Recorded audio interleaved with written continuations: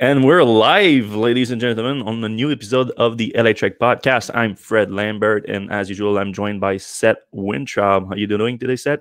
I'm good. All right. Before we jump in, a quick thank you to Electrify America for sponsoring the show again this week. We're going to have more to say on them later on. Stay tuned for that. But let's jump in because a ton of news this week. Ton of news. Of course, what just came out early this morning, and it looks like it's this new thing now for the production delivery numbers. Now 2 quarters in a row that's before the market open instead of after the market closing, and very impressive results right here. 139,300 vehicles delivered, and even more impressive production at 145,000 units. So production recovered completely, and then some from pre-pandemic. And unfortunately, though, like I said, I thought that Wall Street was a big optimistic on the whole thing. Like the consensus came at, I saw as high as like 145,000 deliveries, but the average consensus ended up at 140,000. So Tesla still didn't beat the expectation, but they beat my expectation for sure. I thought it would be much lower than that. So that's awesome. And really, what we should be comparing it to, I think, the most is the broader automotive market. Because, to be fair, the broader automotive market has been going back up a lot quicker than I thought they would from the pandemic, like especially this quarter. But they're still mostly down. Like I just saw Audi posting 16% down in the US. Like it's still not a great quarter. They're still down because of like. Mostly, I would attribute it to the pandemic and the economic impact of it. While Tesla is not only not down, I mean, they are. Did I post the year-over-year result? I thought I did post that somewhere.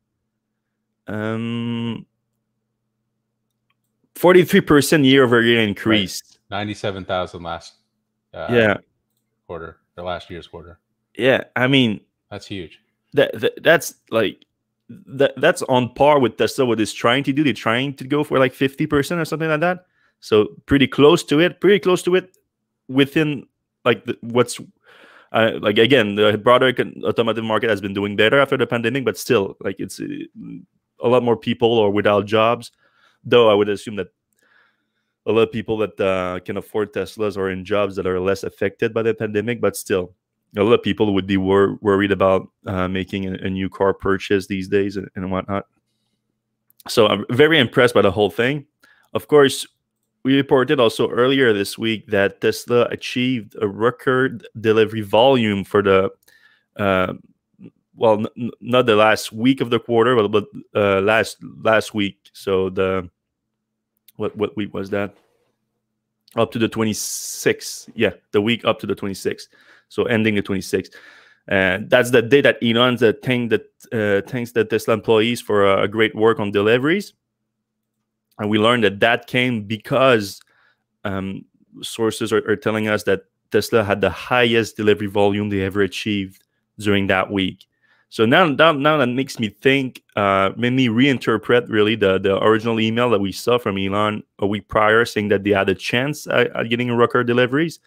So again, Elon with those emails is always being a little bit murky, not telling us everything. So because he knows it's going to get leaked, so he doesn't want clear information going out. But the way I interpreted it, they were getting close now to achieve the record delivery, and they probably achieved it that week. And then they had another 4 or 5 days, depending on when they achieved it, to beat the delivery record, and they beat it by a significant margin, 27,000 cars, I think, which is a lot to do in 5 days, of course, but at the delivery volume that Tesla was achieving then, that is pretty incredible. Where were you? Yeah, go ahead. Well, I was going to say, so they're filling out their inventory too, because they made 145,000 cars, so they've got 5,000 more cars in the channel than they had previously. Do you think that's attributed to sending cars to Europe, that kind of stuff? Yeah, well, normally they don't try to send too many cars to Europe at the end of the quarter, but they did say in the press release too that the days of sale inventory is down based on their delivery volume. So, but that's based on the delivery volume that they were achieving. I have to assume that they're using the whole quarter, because they would be deceiving if not. Because if you just use like the exiting delivery volume rate, it would be down, because they had the crazy end of the quarter for deliveries. So yeah, apparently it's not, they're not building up inventory with that based on days of sales, because the days of sales, for those who don't know, it's the total inventory, how many days it takes for them to get rid of the inventory. So of course, if they're adding like how many did you say they were adding this quarter to the inventory based on production? I was like 5,000. 6,000 units. They can get rid of that in like 2 days now. So, right, that goes pretty quick. Yeah. So well, based again on the exit rate, which I don't think is accurate. If you do full quarter, it's probably like a week of inventory they have or something like that, which is, of course, nothing compared to the rest of the industry again. And Tesla already had days of sale inventory that was lower than the industry, so that's very good. Yeah, and there's still a lot of supply. I mean, there's no demand problem, right? There's like a lot of things Tesla can do, like sell Model Y in Europe, for instance, or more colors, more interiors. There's like one option at this point. Yeah. So it doesn't seem like there's any kind of demand issue. No, I don't see that at all either. Like, the concern for Tesla is always more like the logistics of it and everything. And apparently, there's been strong improvement this quarter in terms of logistics. Elon said that it was the toughest quarter ever in logistics, which I assume he's basing that on the kind of volume that Tesla had to do at the end of the quarter. But from my sources from the sales channels, they've been actually impressed by the delivery rates, like the smoothness of the deliveries this quarter versus prior quarter, except for, of course, the mess that happened last Wednesday. That was last Wednesday, with all the internal system being down. All right. Next news is that Walmart placing a massive new Tesla Semi orders. It's been a while since we heard that. That truck was unveiled back in 2017, and if you remember, after that, like the next maybe 6 months after that, like every week we were hearing of a new order that was coming in for the truck. The truck was supposed to come in 2019, of course. So the delays have through some cold water on the desire from customers to place orders. And again, placing orders on this is not cheap too. It's the deposit. I think it's $20,000 deposit now.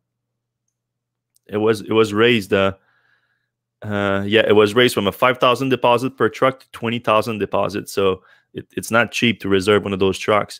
And Walmart was an early adopter. Like right after the unveiling, they reserved 15 trucks. And apparently they've been adding to their orders over time. But what they announced this week is that they are tripling the order to 130 Tesla Semis. Do you think that was Nikola related at all? I don't remember Walmart placing an order on Nikola trucks. But maybe they were thinking about. Yeah, maybe they would, and then they're like, we'll skip that now and do it. Right. But I'm expecting a lot of that happening though, because there's a lot of big companies that have been. Bush is definitely gonna have to bail. Yeah, and I think a lot of them will finally bail, and when they do, then they're gonna have to go somewhere else if they want to still achieve their fleet electrification goals, which is what Walmart is trying to do here. So what I found interesting is like it's a big order that is being placed by a big customer that I would assume as communication with Tesla, and so they should have better clarity into a timeline on those trucks. I think they didn't say when they expect delivery, but they say that they are placing the order as part of their goal to convert 20% of their fleet to electric vehicles by the end of 2022. So I think that's probably the timeline that they are discussed with Tesla, getting those trucks by the end of 2022, which I think is realistic. Of course, the last thing we heard about the Tesla Semi is that Tesla plans to build a few more prototypes late this year, and then move to volume production next year, apparently at Gigafactory Texas. That's what they indicated in the last or the one before last earning call. All right. The other interesting thing that we saw this week is those rumors of acquisition from Tesla, or buying stakes at least. This one seems very serious. This one's almost confirmed, I would say. It's an automotive supplier, production line supplier, actually, in Germany. They're called ATW, and they're a subsidiary of ATS, which is a big automotive industry supplier and engineering firm based in Canada. But ATW is a subdivision in Germany, and they are specifically specializing in making battery assembly lines and transmission assembly lines for the auto industry. There, they have big clients, including Mercedes-Benz and BMW. And there were a rumor recently that they might be going under. But what we learn now is that Tesla swooped in and bought the company of a company of 210 employees. So why we say that it's pretty much confirmed? Well, there's several publications in Germany that are reporting it, and the European even said that they were a celebration of it at this week at the company's location in Neuwied in Germany. I don't know how to pronounce it, but I know where it is because I did look it up. And why I looked it up is because I wanted to see where it is in comparison to Tesla Grohmann. And it's pretty close. It's about an hour away from Tesla's Grohmann location in Prüm, which is the biggest. They have a few locations, Tesla Grohmann in Germany, but I think the biggest one is in Prüm. It's only about an hour away. So my thinking is Tesla Grohmann is probably going to absorb this company, which is going to help them grow a lot. Which Tesla Grohmann is already big, but I think could still make it like maybe 20-30% bigger just with that in terms of workforce I'm talking about. And Tesla Grohmann, his job is basically designing and producing assembly line, production lines for Tesla. So basically the machines that make the machines. Exactly. And this goes hand in hand with that, what ATW is doing. So, and we know that Tesla right now is adding production line faster than anybody else. We were just talking about Roadrunner, everything that was unveiled at Battery Day. Those machines are being built in Germany by Tesla Grohmann, so they can definitely help with that. They can also help, of course, with Gigafactory Berlin. That's going to be adding production lines very soon, so they can help build that too. So I think it's going to be a very similar situation than with Tesla Grohmann, which back then, back before Tesla acquired them, they already had a bunch of contracts with automotive suppliers and automakers, especially German automakers, and they started phasing out those contracts as Tesla bought the company, and then all the company entirely focused on Tesla. I think we're going to see the same thing here with ATW. Makes sense. Yeah. The other rumored acquisition I'm a little bit more skeptical about, but let's discuss it. It's that Tesla is apparently looking to acquire a stake in LG's battery business. So I didn't even know that, but LG Chem is not just LG's battery. LG, of course, is bigger known as like a giant electronic company. They do TVs, they do phones, they do appliances, they do everything. Then LG Chem was mostly known for their batteries, but they do other things too. So what we learn now is that LG Chem is looking into breaking down its battery business and listing that alone. And we hear a lot of that kind of talk these days, like breaking down, especially for big companies that people like. For me, for example, I wouldn't really invest in LG, but if you tell me I can invest in just the battery business, then maybe I'll be looking into that. Yeah, that would have been good for Panasonic because their battery business was booming while their like TVs were dying. Yeah, that's a great example because Panasonic, battery business basically took over, like saved the company, but a lot of people wouldn't have invested in Panasonic otherwise from the battery. So you split that out and it becomes a different business. So the rumor was shared by the Korea Times, which is a serious outlet in Korea, in South Korea. and they say that Tesla is looking to acquire a 10% stake in the company. So it looks like it might be part of the deal of splitting up the company into LG Energy Solution. Why I'm saying a little bit more skeptical? Well, first of all, it looks, even just based on the report, that it's preliminary talks. Did they even say that? It's from the bank sector too. So it's like, it's not from LG or not from Tesla. So it's someone that would be part of the deal to separate the company, and then Tesla would be buying into it. That was part of the talks, I guess. But why I'm also skeptical is that, first of all, we never heard Tesla do that before, just acquiring a stake in the company. Right. We've heard that like Tesla has been doing plenty of acquisition, that's for sure, but it's always they try to take a majority stake in the company. Right. Also, it's a big one, because even at 10%, I would assume that it's bigger than the Solar City acquisition. Probably. Yeah. I mean, I wonder if it's an offensive move. Like, LG obviously is like a lifeline for GM, Porsche, a lot of these other OEMs. I wonder if Tesla having a stake there, they can kind of control the battery flow a little bit, and they can take a little bit more of the world's supply. Yes, well, it definitely makes sense for Tesla to have a part in a supplier like that, because LG is becoming a more important supplier for Tesla, especially with the Tesla China move. Though we're going to get into that too later, because there's news on that front. But I would think that LG, like Tesla, wouldn't be exactly welcome, because LG is making a ton of moves with other suppliers, like you just said, like GM, like the big deal they have with GM, but they have a ton of other deals with other automakers. Wouldn't it be more difficult for LG to make deals with automakers while they have their biggest competitor being a stake owner in the company? And that was part of the deal that I was like, yeah. So I put like a 3 out of 10 chances of happening right now, 30% chance of happening. Yeah, it's kind of weird that I mean, LG Chem, I think, is the group of LG that makes the solar panels too. But I wonder if they're sending that out as well. Well, they are apparently calling it LG Energy Solution, so maybe the solar panel would be in that too, because producing energy. I don't know. It's interesting. It would be like a fun move to look into, but looks like very early talk right now. Yeah.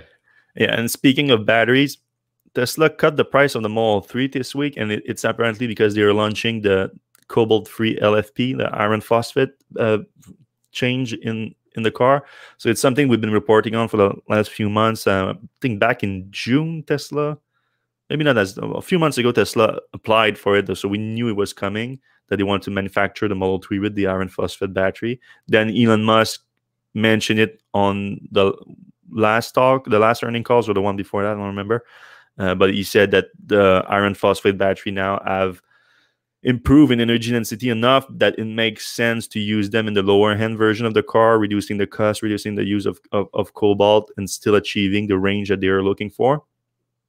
So Tesla did some decent price cuts here. The standard range plus becomes 250,000 yen.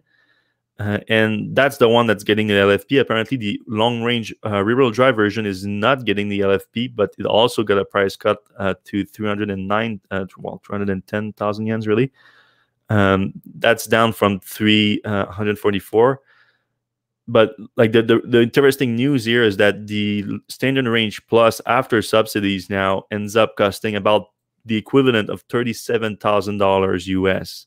And that's actually lower than the standard range plus in the US, made in the US, of course.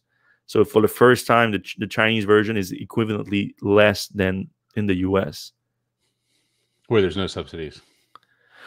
To be fair, where there's no subsidies, but also where Tesla is apparently now in China is making great improvement on its margin on the Model S, on the cost of producing it. So I think that has a bigger part to do with it. And of course, the LFP has something to do with it. But if the long range version doesn't have the LFP batteries and also gets a decent slash cut, like what looks like That's a big almost cut. almost 8%, 9% maybe. That's big. Yep. Yeah, and of course that's a version that we don't have in the US anymore, so we cannot really compare it. But and then that's also basic, like without any autopilot or anything like that. Right. But yeah, it bodes well for and then of course that price cut came yesterday, so right before the end of the quarter, so it wasn't used in any way to like boost the quality numbers for Tesla. But I would think that Q4 is going to look good for Tesla in China. Well, people could have put orders in, a day ahead. Then I think that you have to put down $1,000 or something if you put in an order. I don't know what it is in China, but yeah, I don't know if they record that or not. Well, that was October 1st, so it's not like it didn't even. And also October 1st here, which is also later in China. I don't know how that worked, but yeah, I mean, if everything so far, like something that Tesla investors especially should take away is that Tesla having multiple factories, one in each continent, especially when Berlin comes online next year, it's going to have a massive impact on Tesla's financial situation, because you can see how Gigafactory Shanghai helped Tesla, and there's just one more factories. Tesla is still stuck with this process of like having giant end of the quarter push, and this one might have been the biggest yet. Looks like at least the delivery rate for sure was the highest yet in terms of percentage of entire quarterly sales. I don't know, but looks like it might have been. We're gonna see a lot less of that once, Gigafactory, Tesla Fremont doesn't have to produce, or has to produce fewer cars for Europe, and then they are produced in Gigafactory Berlin instead, and shorten the transit time. That's gonna have a giant impact on that. So then you have Texas too, which is gonna do the same thing for the US. US is a big country. If you split it in half, it's gonna be a little bit easier. So yeah, that I'm very hopeful on that front for Tesla.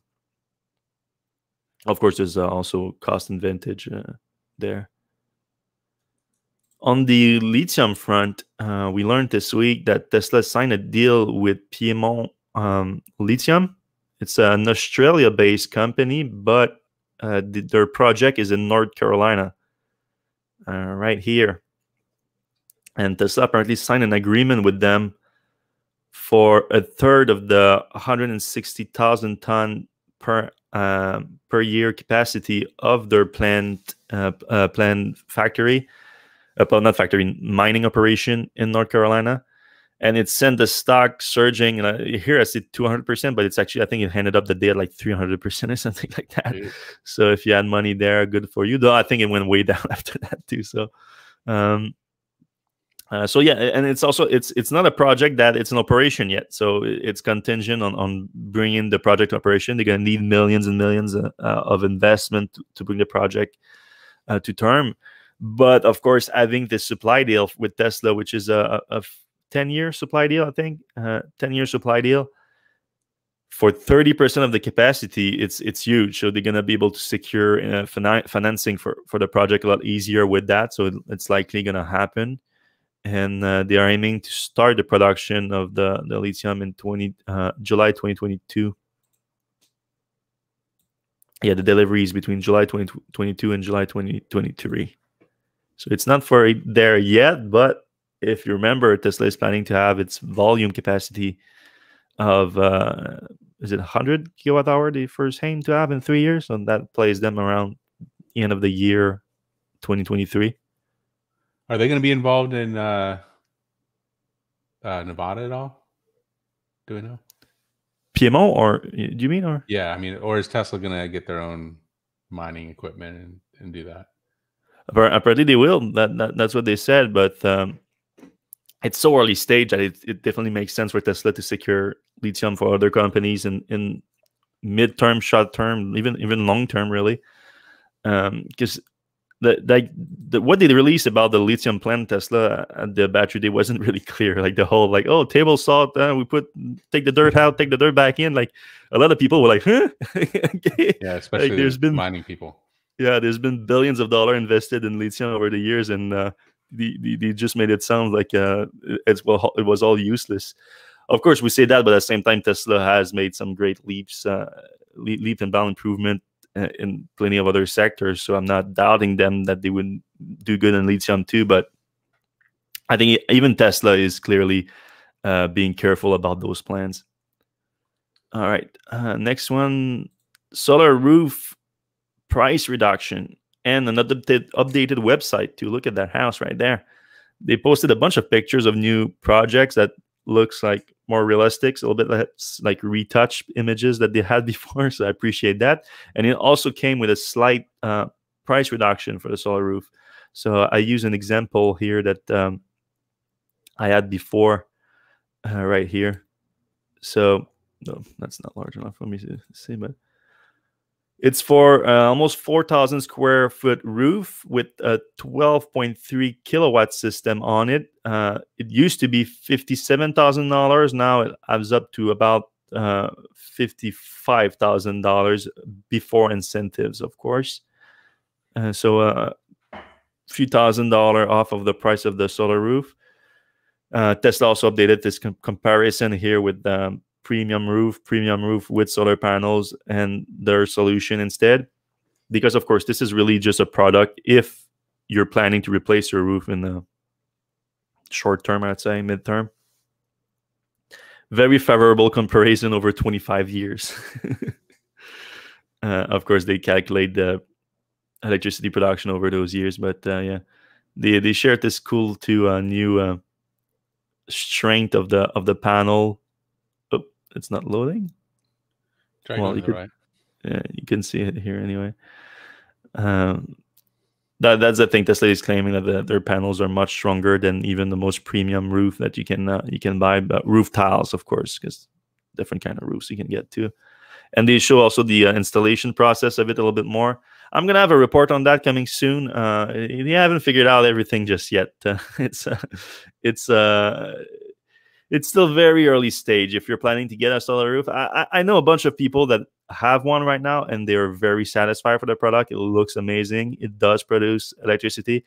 Of course, the longevity of it, Tesla is guaranteeing it in its warranty, so that's good. But if it will if it will hold up on that front, we'll see. But I also know several people right now that are in the middle of the installation process, and it's kind of a nightmare too, because Tesla hasn't figured out everything.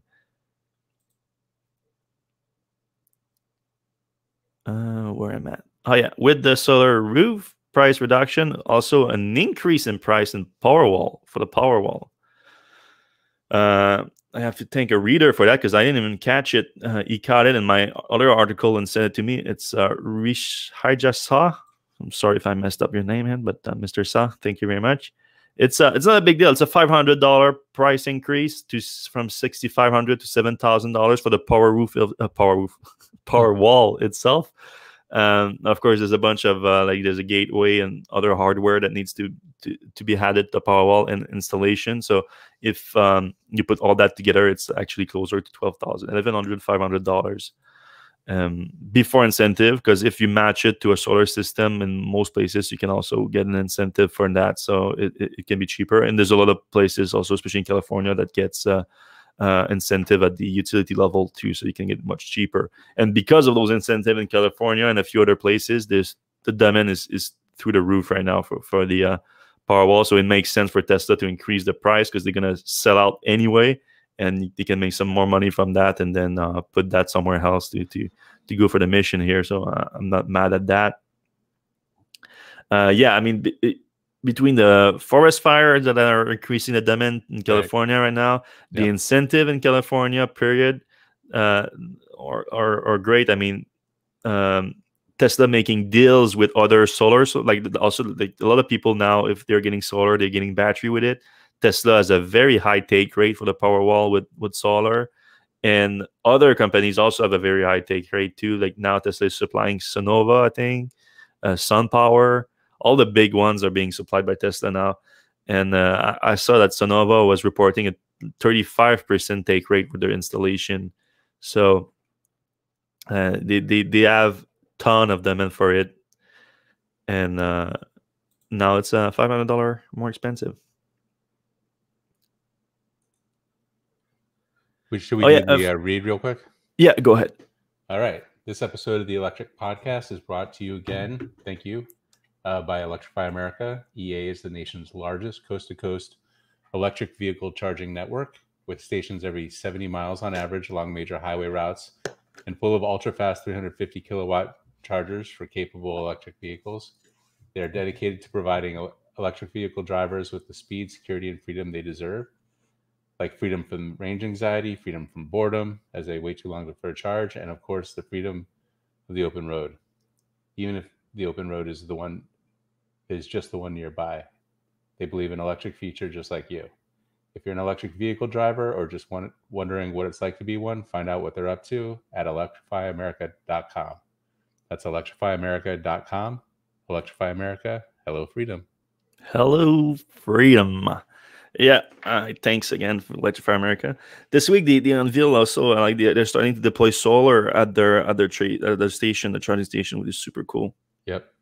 Now they have Tesla power packs and a bunch of them, and they're adding like those solar. What do you call it? A canopy, solar canopy. Yeah. Awning, roof, whatever. Because it's also nice to have shade. Start with too. Like right. I'm even more looking at shade sometimes, especially in the US. Like when I'm in California, whatever. I do like my shade on if I'm staying in the car sometime and now Tesla is even encouraging people to stay in the car with their Netflix on and their games and everything. So when you stop at a station, you're like, give me some shade. So I don't like that Electrify America is looking to that. And at the same time, if you have shade, you might as well put some solar panel on top of that. All right, Tesla released a bunch of software update this week. The main one started at the new 2020.40. For everyone, there's some small features here. The first one is linking your a Bluetooth device, a priority Bluetooth device, to your driver profile, so that if of course, linking the driver profile already to your phone or your key fob. And when you get into your car, now it will also link the Bluetooth to that device, meaning that like if you're with someone that also uses the car, so mainly like a husband and wife or husband or partner situation that both uses the car, if you approach a car at the same time, it's gonna most likely just pick up the closest phone to it, and then that's what's gonna start like playing your music and whatnot, your calls or whatever to it, when you might want the driver to it. But at the same time, like it's not always a driver. Like a lot of times, if I'm driving with my girlfriend, for example, I want her phone to be linked to it because like she wants to do your music or something like that. So, but at least if you're driving alone. Well, if you're driving alone, I guess it doesn't change anything because your phone is gonna, like I said, it's a very minor feature that they're being hidden here. The use cases are not very big. Yeah, but I think it's kind of we're on a long road to getting user profiles. Like one day you'll walk in with your phone into the car and it'll have all your stuff, and then your girlfriend or wife will walk in and she'll have all of her stuff, and maybe even goes between cars. Like maybe if you have two Teslas and you have two adults, and each one, whenever they go into their Tesla, they get all their stations and music and all that other stuff. Yeah, it makes sense. This is a baby step. Yeah. The next feature is glove box pin. It's basically it's for Model 3 and Model Y really, because those are the car that you don't have a physical button for it. And to prompt the glove box to open, you need to go to the touchscreen, and now they are making so that you can add a pin to that, so that not anyone can open your glove box. Really, you already had a pin to drive that you can add, so if someone gets into your car, they cannot steal it if you have a pin to drive, but they could open your glove box and steal all your valuables, which I hope you don't keep in your glove box. With that update, for some other cars, not for all cars, so those are not for all cars either, since the that glove box pin is from all 3 and Y. There's also this new charge port heater that we've first heard of with the Model Y. Tesla never really disclosed it in any way. The only way we heard about it, if you remember, is when Jerry Rig Everything, a very good YouTuber. If you don't know him, he does some very cool engineering stuff and breakdowns of phones and whatnot. Tesla invited him to check out the Model Y cold weather testing in Alaska earlier this year, and Tesla told him there that they had a charge port heater for the Model Y. And apparently they added it to the Model 3 too, though we don't know exactly when. Actually, I was supposed to check the comments on that one too. Because has the commenter, if they get the feature, let us know when your Model 3 was built so we can get a better idea of who has that a charge port heater here.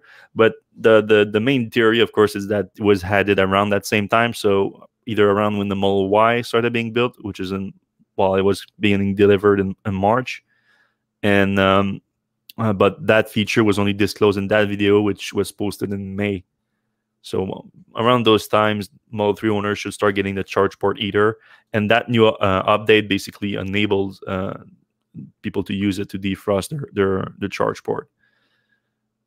Which funny enough, like it was a problem at first. I know, like when my article on it became viral, when my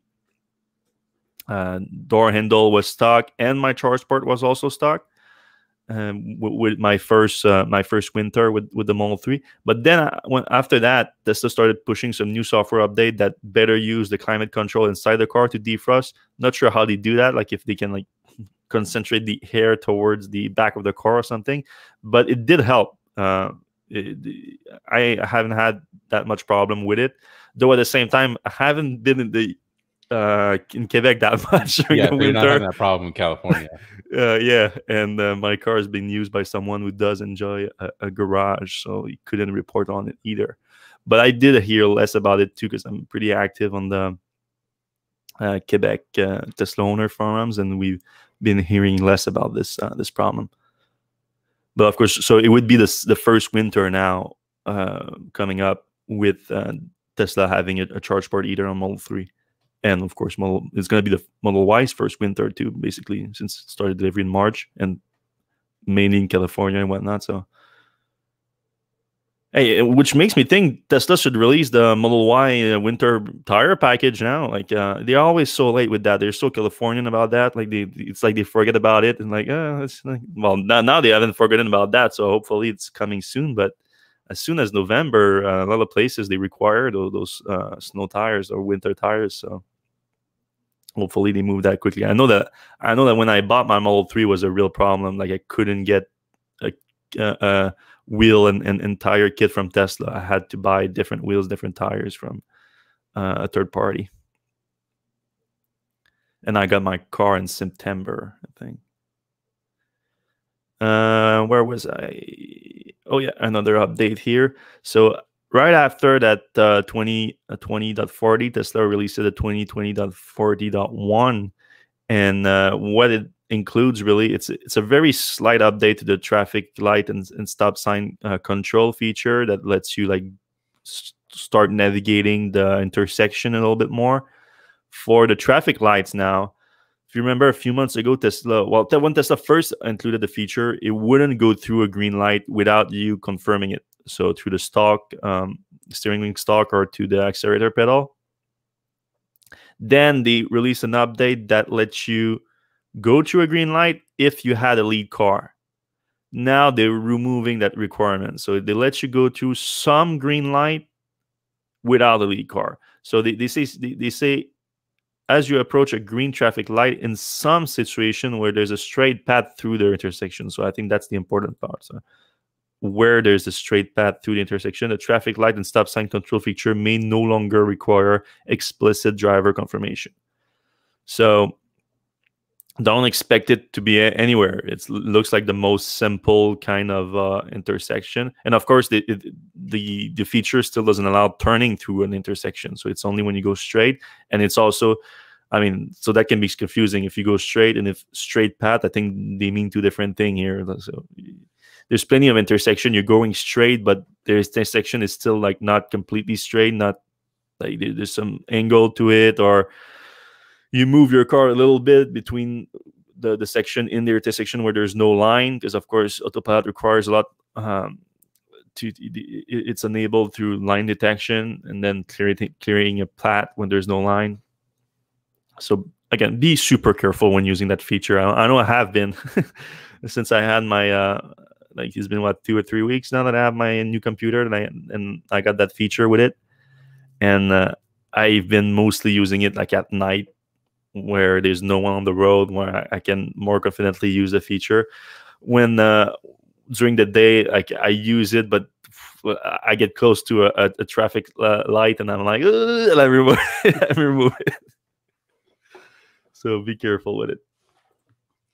So you haven't have you gone through with it at night and it works? Or oh yeah, it works. It does work.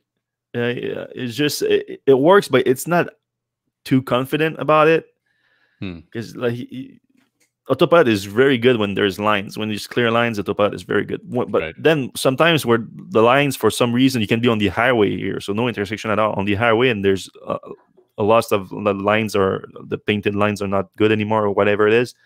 The autopilot will try to recreate them and still go through, but sometimes they will give you like an error message and everything. So intersection is basically the same thing. Like, there's whatever it is, like a 40-yard or whatever, that there's no line, and now the autopilot is trying to navigate through that without the lines. It's very good at detecting it, like detecting the traffic light, the stop signs. That's very good. But sometimes, like, I feel the car like shaking, giving me like a little shake in the steering wheel as they go through the intersection, trying to figure out, oh, do I go straight, I go a little bit left, and everything. So yeah, it just doesn't inspire confidence, which is good, really, because you don't want to be overconfident. Yeah, if autopilot has a problem, it's people being overconfident with it. All right, the Ford Mustang Mach-E got a price update this week, and a good one. All prices are down. So it's basically $1,000 to $3,000 per variant, and I forgot how many variants there are of that Mustang. And there's actually another one. Like, if you look at the screen here, we see 1, 2, 3, 4, 5, 6, but there's a 7th one, the GT, that hasn't gotten a price change. So that one is the same price. The reason behind the price change is, if I'm quoting here, Ford, exceptional value has always been a hallmark of the Mustang brand. In addition to its great electric driving range and performance, we're adjusting Mustang Mach-E pricing to remain fully competitive in a segment that is seeing dynamic price changes. And you had a good point about that. You had a theory why they are bringing the price down? It's not the Y, I don't think. I think it's the VW ID3. The timing would make sense. It was just announced last week, so right. They don't want to take. I mean, they probably have they're getting buyers at a certain rate, and then they sell maybe a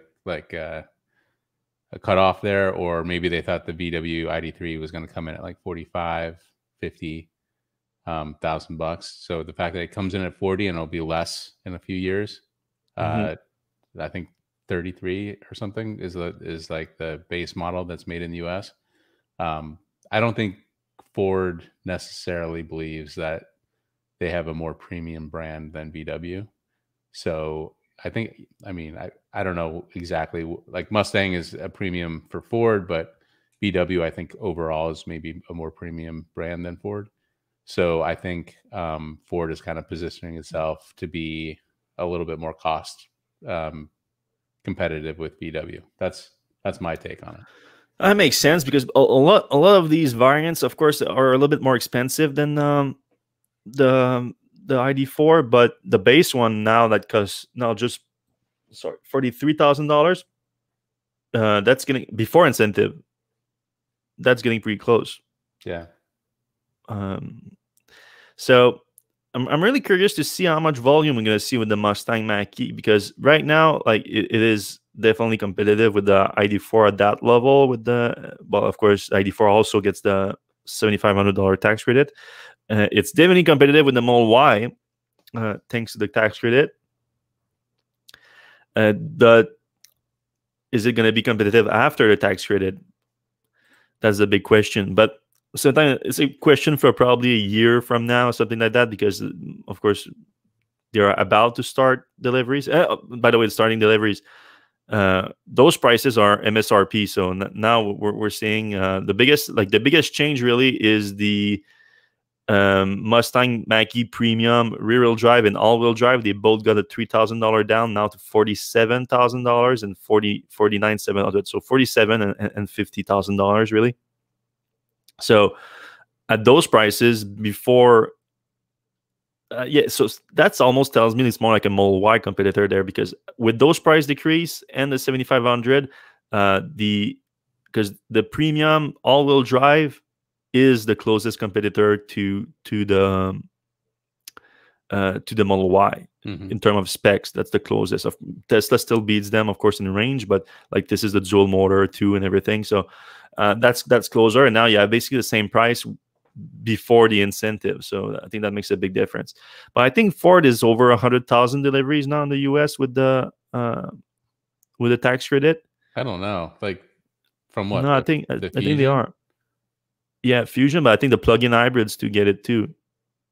Yeah, so, but they don't sell many of those. I don't know what they're at. It's been years though. It's been like 10 years. I know, but still, like I don't think that I think that's like, I don't know. They're probably at around 100,000 or something. Yeah, I think they're just over 100,000 now.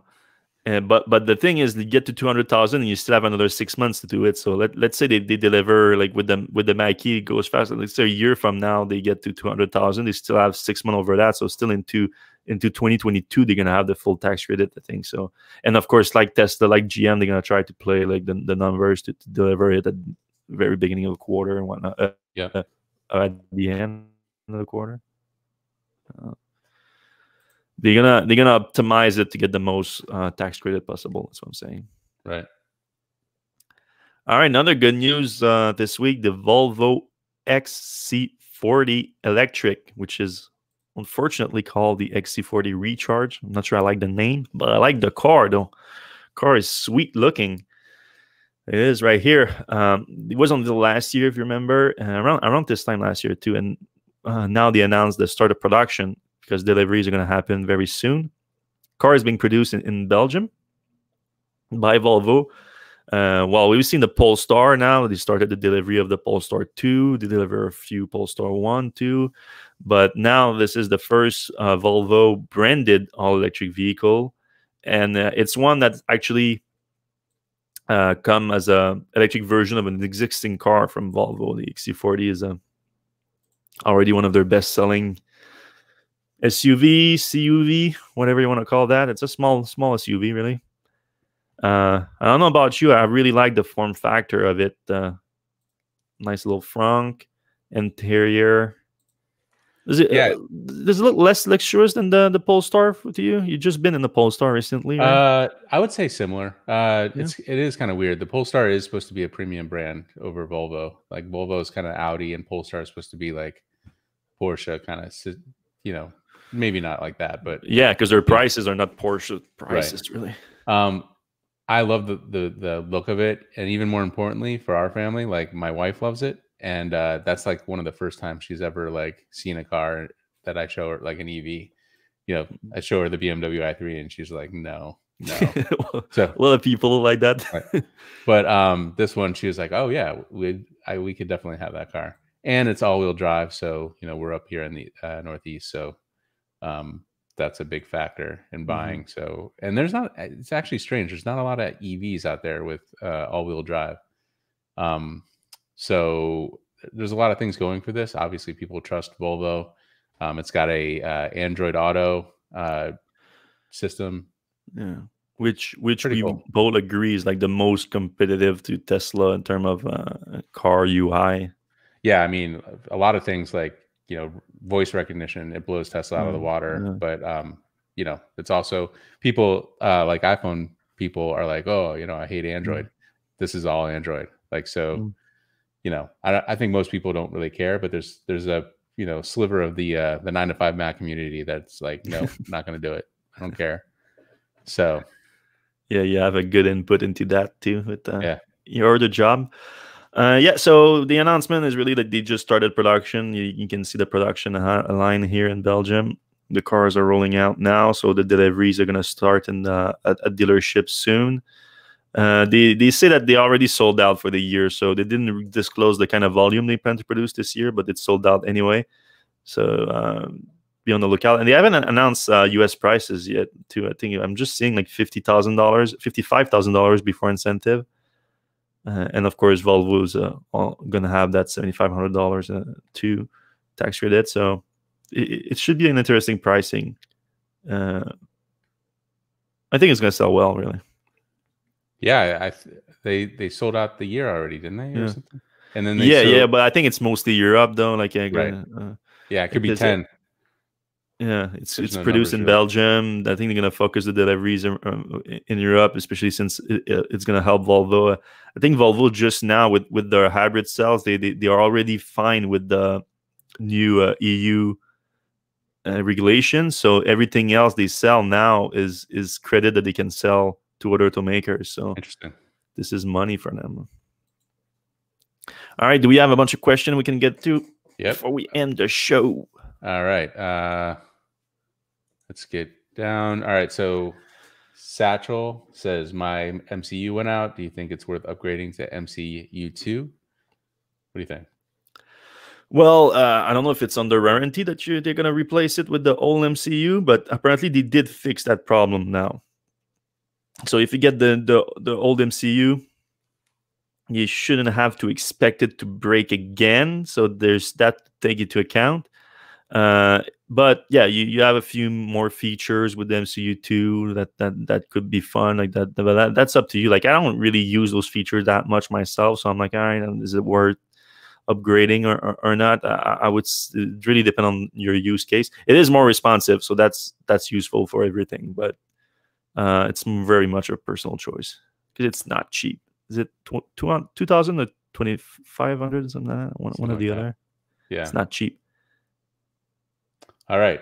Head Twisters asks, will the Tesla semi trucks be using the new battery cells? Yes, that was a clear part of the presentation there, that they basically need the new battery cell for the Tesla semi. All right. And then Knight Rider says LG stake is to guarantee quantity for Tesla.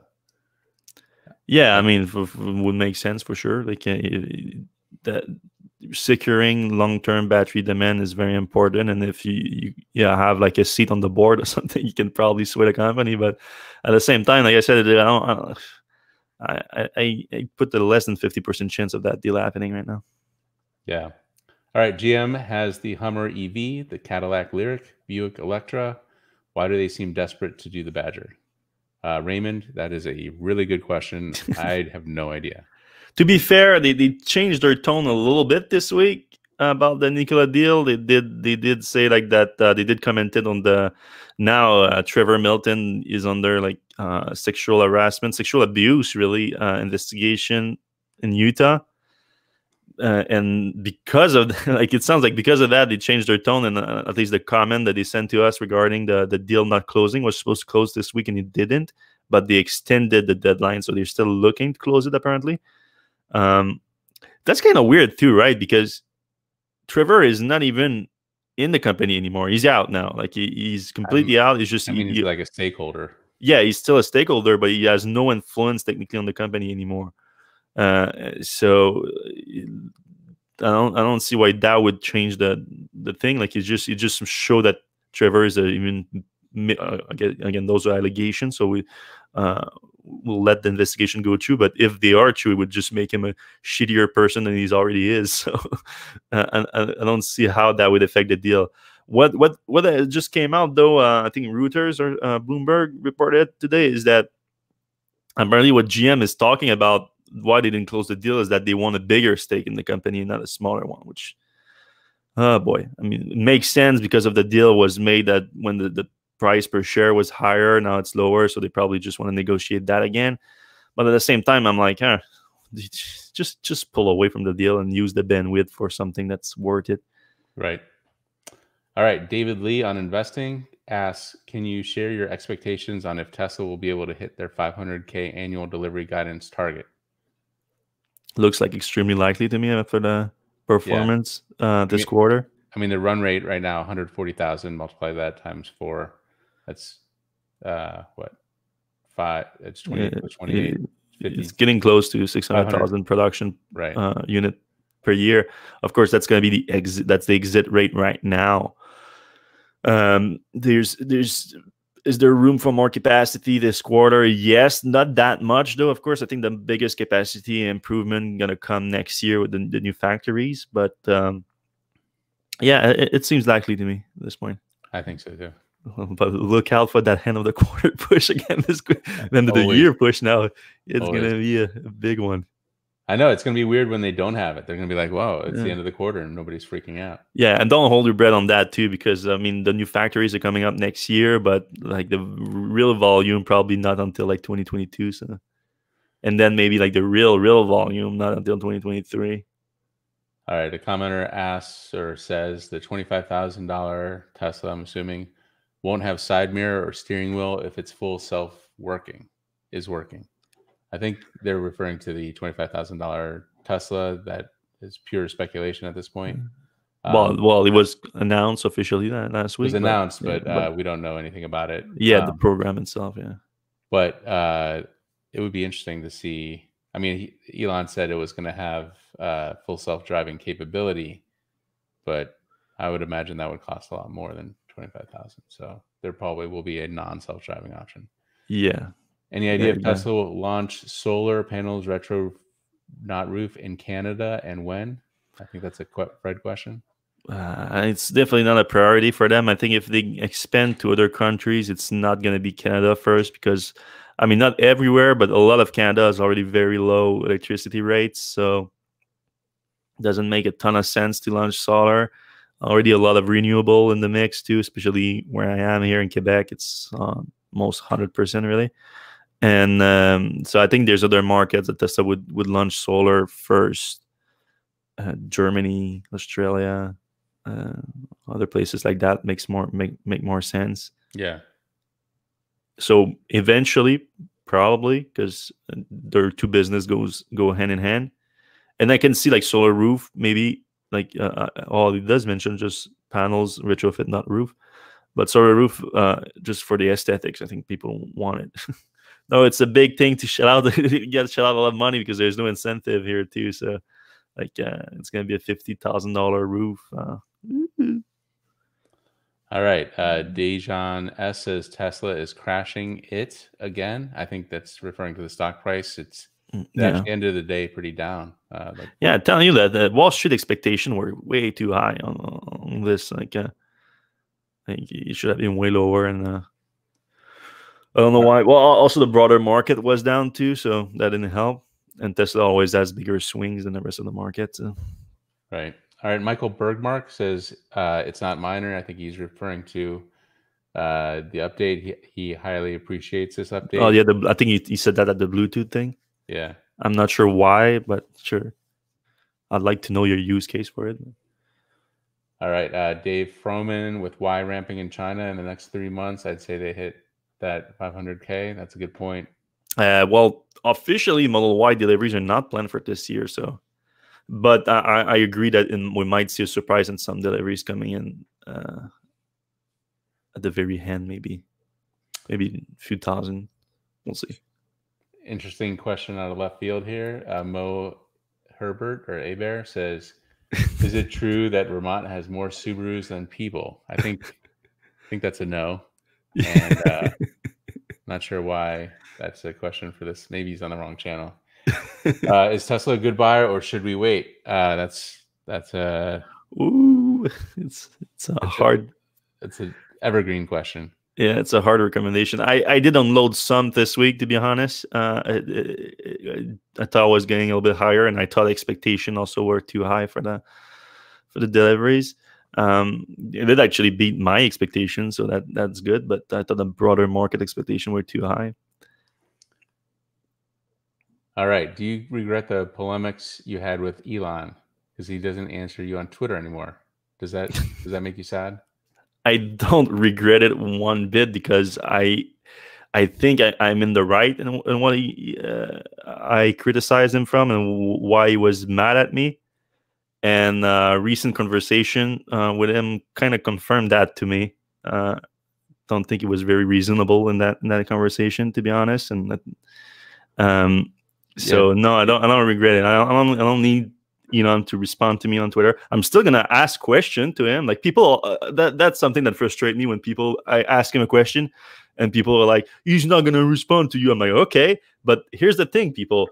I need to write about Tesla, and when I have a question to Tesla literally, people, it's the only automaker in the world right now that doesn't have press relation team. Journalists, you can send them question. There's no one answering the question. Literally no one. So Elon is the press team right now. So I'm gonna have to send him question. I don't care if he answers or not. I'm just gonna send him. Right. Until there's an alternative to it. Right. And Tesla can't say that we didn't ask these questions. Yeah. Because that, like when a typical company has a problem and they say, "Oh, the journalists, they didn't ask us."